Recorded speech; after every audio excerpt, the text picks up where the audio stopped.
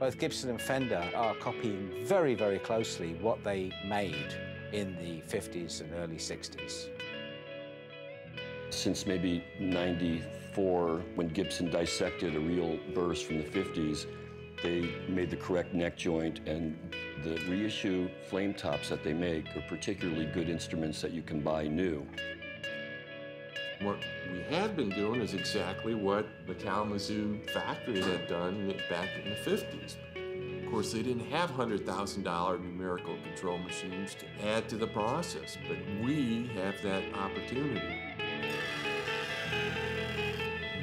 It's beyond just being like the old one. It is a much better guitar today.